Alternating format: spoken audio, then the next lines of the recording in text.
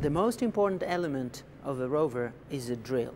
And this is because we believe that in order to address the scientific objectives of the mission, we have to look in the subsurface, underground. We're looking for organic molecules that we can either associate with processes that are important for cellular life, or we are looking also for residues, organic residues of possible life molecules that corresponding to life that may have disappeared a long time ago.